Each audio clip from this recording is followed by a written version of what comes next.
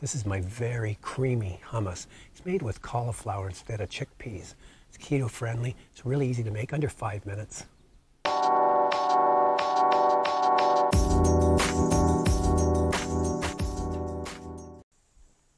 Okay, we're back on to hummus, but this time we're going to be making a cauliflower hummus.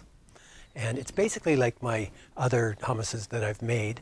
My favorite being the non-GMO black soybeans. That's very good, but this is easy. And the recipe for this cauliflower hummus is below in the comments section.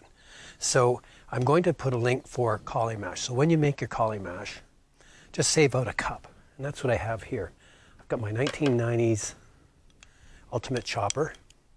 And I'm putting my cauliflower mash in there. It's really silky smooth. I've got 1 clove of garlic, and I've made it into a paste. And when I make my hummus, I always add in a little roasted red pepper too, so that's really delicious. So that's going in. I've got my garlic paste, and now we've got some tahini.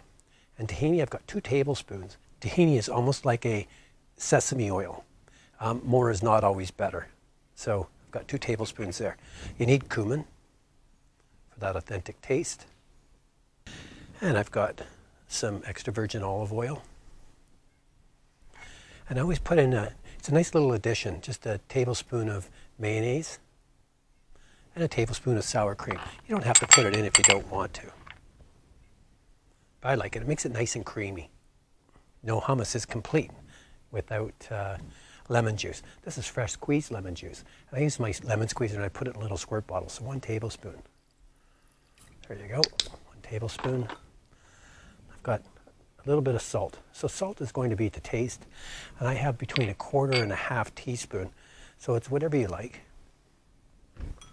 And we're just going to whiz this up.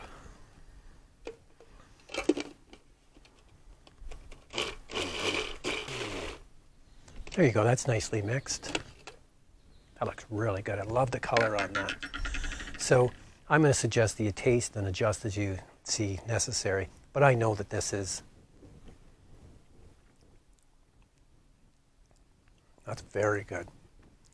That's a really nice hummus. So I'm not going to adjust that anymore because that's the way that I like it.